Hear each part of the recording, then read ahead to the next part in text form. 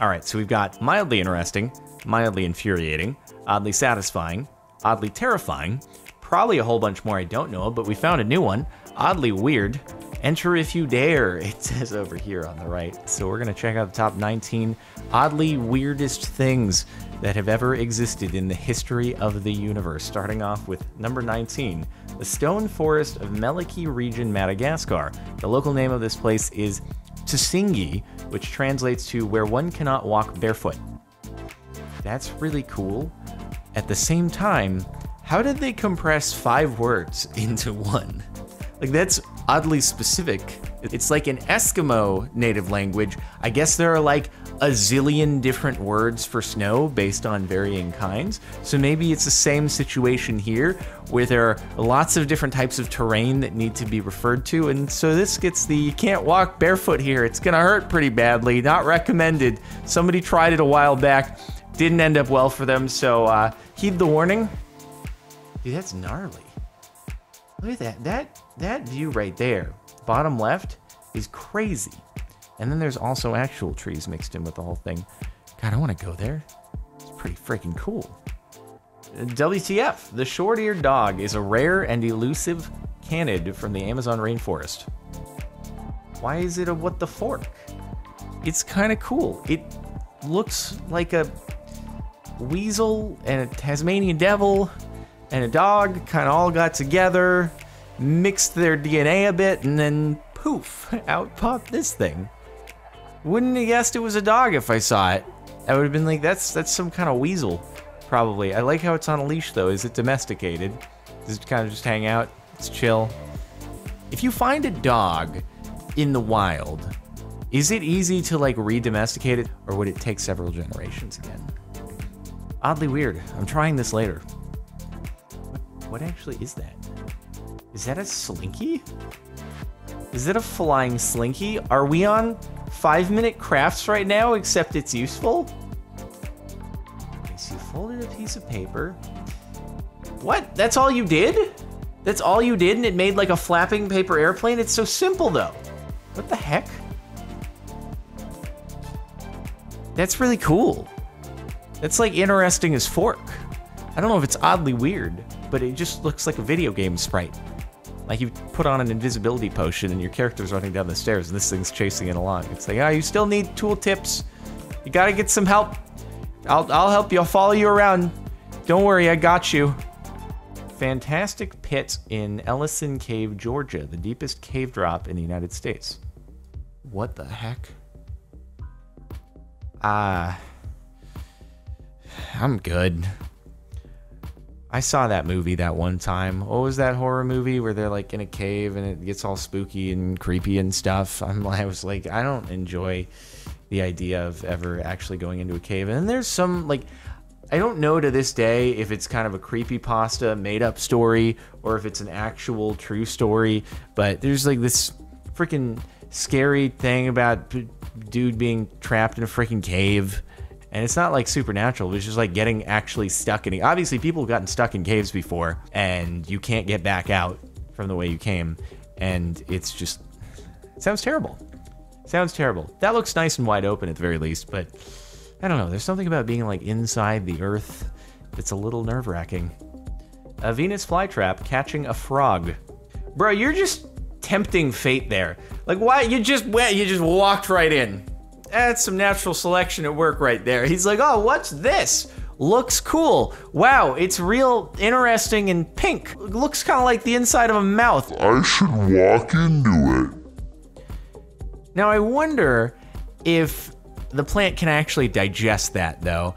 I wonder if the frog is a little bit too significant a meal for the plant to actually be able to do anything with. The frog could probably escape, I'm assuming. But it's like, bro, come on, be smarter than that, okay? Patience is a virtue, especially if you're growing a fence. Is that actually? Wow, if that's natural, that is a whole lot of work. I wonder if there's a company that actually makes these and then they sell them pre-done, because that just seems like a tedious pain to actually freaking plant all the plants and then somehow guide them in the direction that they're supposed to go. And then the branches are like joining with each other. They've merged. How do they even do that? It's like one organism. That's wild. Coconut octopuses carry coconuts around to use as protection against predators. What?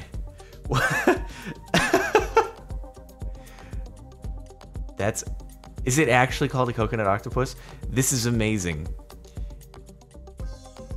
Okay, I'm gonna be honest, it seems real inconvenient to just always be carrying around 2 halves of a coconut. How did he perfectly cut it in half? That's so impressive, dude.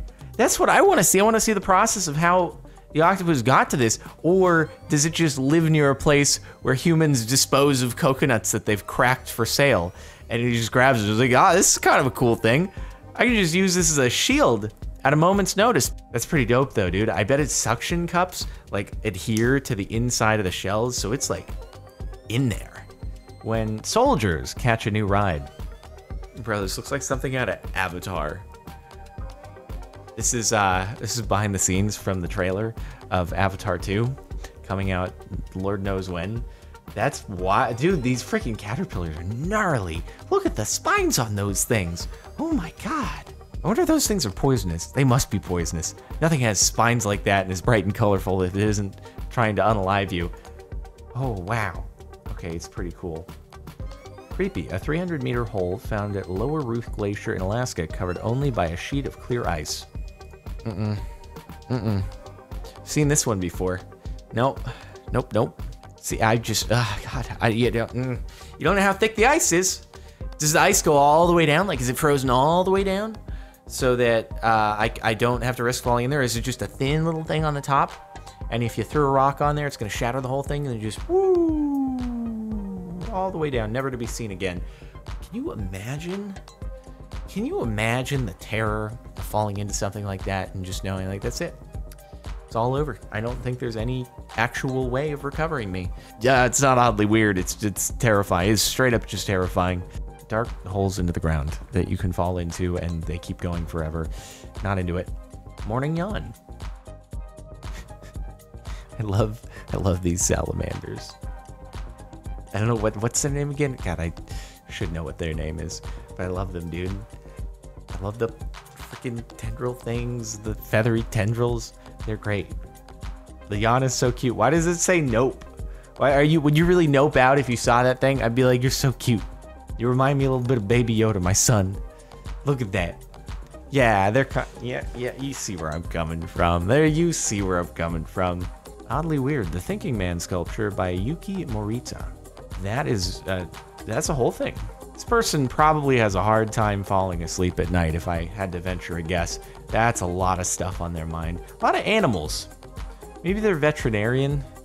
They've been working on a lot of cases, and they haven't gone super well today, and now they just have a bunch of raging animals going through their brain.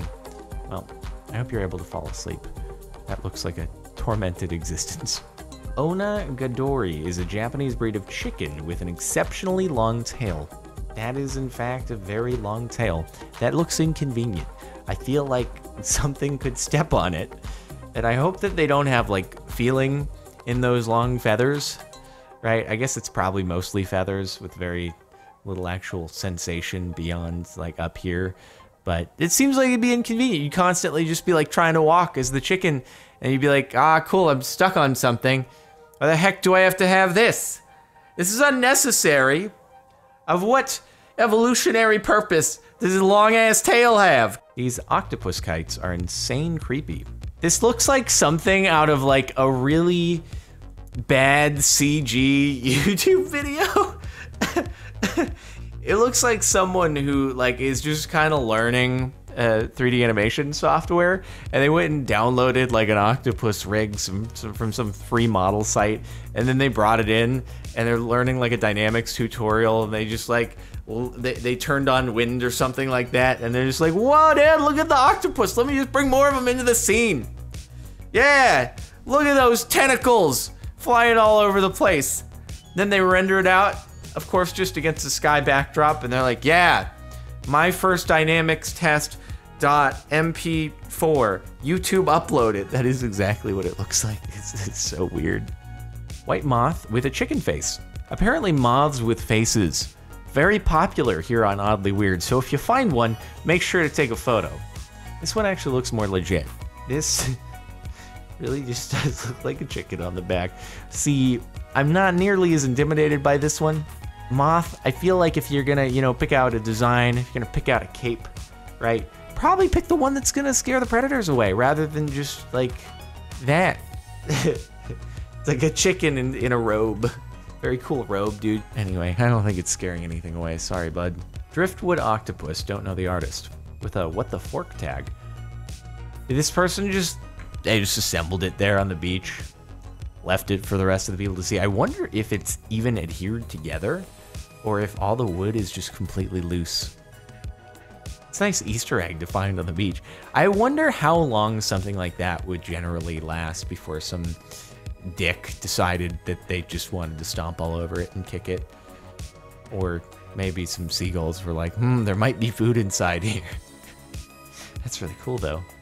That's like the next level version of when I used to try to build stick forts at the beach when I was younger. I had some good elaborate ones, like some real solid stick forts. Kept me out of the sun while everybody else was surfing and I was just being a beachcomber. I should have kept going and graduated to this though. Big articulated fingers. Oh, they're all gonna, it's gonna be like connected joints and they're all gonna, right? It's gonna curl. It's all gonna curl. This is gonna be really cool actually. Okay, yes, dude, I like this. Oh, that's really cool. Oh man, it's unsettling, but I kind of want it at the same time. Oh, that'd be so cool to have with some kind of outfit. I'm sure that they're meant to be worn with gloves or something else, right? And if you just have the tips of the fingers sticking out, you cover them with something, that kind of just a starting point, and then you add more. Oh, that's really cool. All right, we entered, we dared, and I hope you've enjoyed. Make sure to like if you'd like. Check out the, I don't know if there will be a playlist. If we return here at some point in the future, maybe there will be in the description. Subscribe to the channel if you're not already. And, oh yeah, our sponsor for the week, youtube.com/CaptainSparkles2 for many, many hours of gameplay VODs from live streams on Twitch. So feel free to check it out. Sub if you're interested. That's it. See you next time.